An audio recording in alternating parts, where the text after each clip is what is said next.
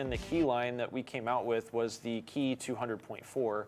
And actually, at the time of release, it was the Key 180.4. That's right. So it made a little bit less power, like 5 watts less per channel than it does now.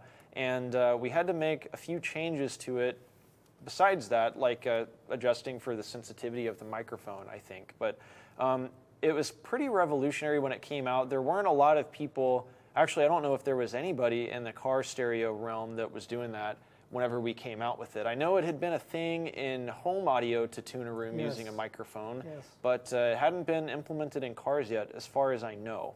But essentially what that amplifier does is you hook up a microphone to it and set it on top of the headrest, or take your headrest out and put it on top of the seat, and you want to adjust that to wherever like the driver's listening position is, wherever your head would be while you're driving. So you'll lean it forward, lean it backward, whatever you have to do. But what you're going to do is, once you have that microphone in place, you'll play some pink noise through the radio. And the pink noise is what the amplifier uses to make all of its adjustments. So what it's doing is listening with this microphone to the acoustic profile of the vehicle. So it'll listen to the equalization curve, how the shape of the vehicle affects the sound that you're playing through the speakers, and also it listens to the equalization that's present from the factory radio.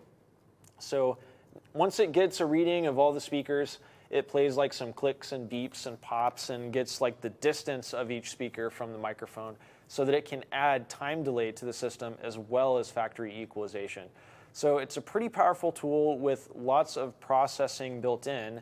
And it also has the capability to bi-amp speakers. So if you had something like these KSMT Snowman pods where you can clock them and turn them around, you can have the 2 3/4 on the rear channels and the tweeter on the front channel, and the amplifier will add its own crossovers to the audio system.